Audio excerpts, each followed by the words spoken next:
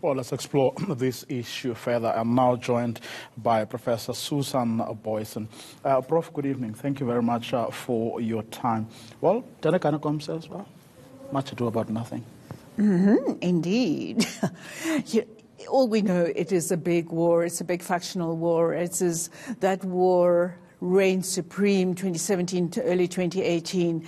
It subsided slightly in the run-up to the election, of course, of the election campaigns when the ANC pleaded unity, because it wanted the electorate to vote for one party.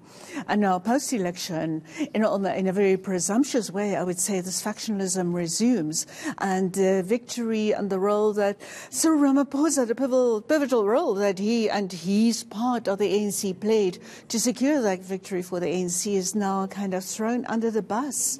And the other faction, the pro-Zuma faction, we've just seen a few images floating around the screens.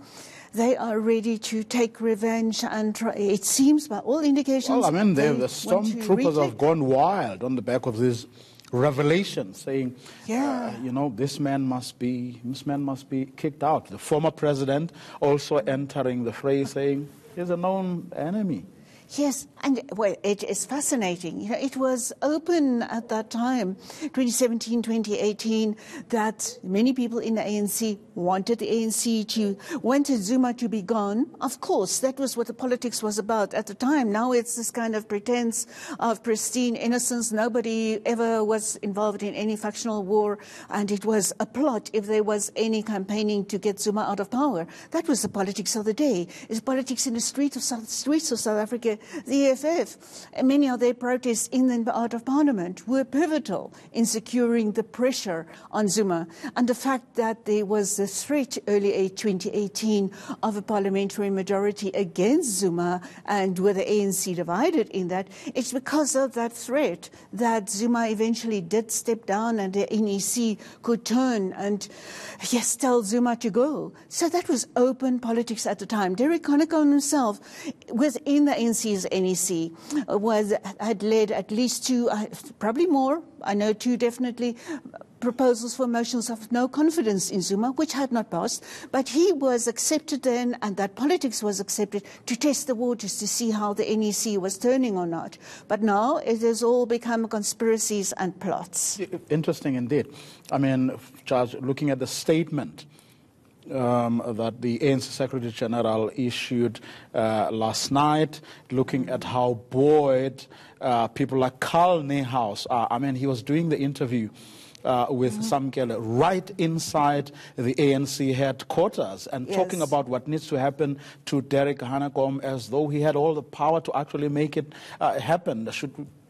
What should we read into all of that? I was chuckling. So the spokesperson was ruling there. And usually we only see him on makeshift podiums outside Jacob Zuma's court appearances. And now he's right inside Lutuli House. And that really, also the presidency of the ANC's their reticence to come out and defend Derek Hanekom at this stage shows me that the Ramaphosa faction is probably not so secure in its power now, and that has happened because the Mahashules, the Zumas, are seemingly running around ruling in Lutuli House. And we do not see an effective, at this stage, unless there is a delayed strategy that's going to surface at a later stage, but in the NEC, where with the power balance in recent times have been slightly more in favor of Ramaphosa than it had been in previous years. Maybe that can be countered efficiently there, but at this stage it is people, as you say, blatantly going out and advocating against Hanekom and against Ramaphosa in many ways. Now, there are people who are saying, well, everyone who cares about this country's future should take care of, take note of this moment, even take sides. But is this about recapturing, of the state, or a pushback by the thieves and the thugs, as some people are suggesting, or is it the usual ANC internal wrangles playing themselves out again? yes, there are always these wrangles, and there were always new configurations of these wrangles to be playing out.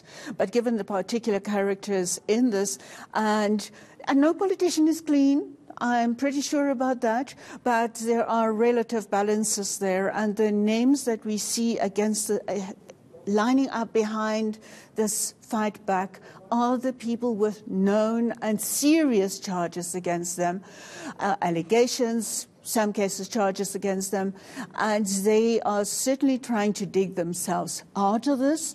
And in a way, it's very a morbid kind of end game, because if this faction, with the allegations and the evidence so far against them, if they take over, the ANC does not stand a chance of winning a future election. So it's almost as if this faction, allegations and some charges and much evidence against them and all, want to recapture the ANC so that they can run and rule the roost for the remainder of the term until the next election, and then maybe take the ANC down with them.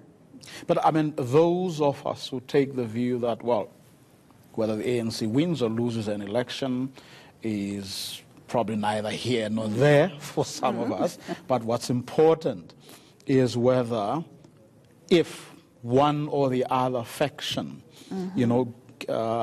gets to have full control of the ANC going forward, what the consequences of that may be for the country and the rest of us. And, across the spheres of government, from local, provincial, national, we've seen so much evidence, and some people have done explicit, specific research about it, that when the factions fight, delivery and governance suffer. And that is of a great, great concern. The ANC's infighting is superseding national interest. So we shouldn't ignore this. Definitely not. This is a serious moment in South African politics and the fate of government. Prof, thank you very much for your time and insights. Thank you for your